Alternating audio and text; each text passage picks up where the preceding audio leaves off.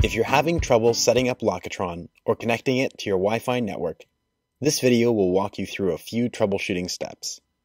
If the Wi-Fi LED is blinking red, Lockitron cannot find or connect to the network using the information provided.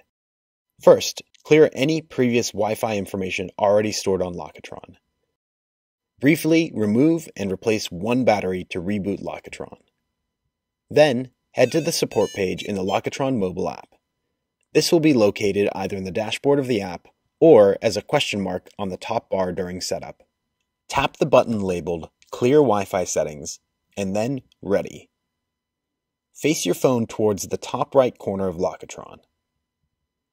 Make sure to complete blink up away from direct sunlight or indoor lighting, as this may interfere with the blink up process. Once successfully cleared, the Wi-Fi LED on Lockitron should consistently blink orange. Refer to the Lockitron installation video or head to the Set Up New Lockitron section in the app to connect Lockitron to your network. Remember, Lockitron is only compatible with 2.4 GHz networks. Sometimes your phone will suggest a 5 GHz one, however Lockitron cannot connect to this. Lockitron will sleep its Wi-Fi connection to save power. When Lockitron is sleeping, you can knock on the door to wake up the Wi-Fi connection. When connecting, Lockitron's LED will blink orange and red before eventually turning green.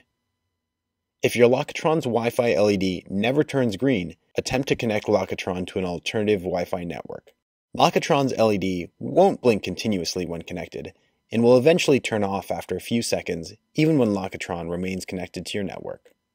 If you need additional help, please reach out at support@lockitron.com.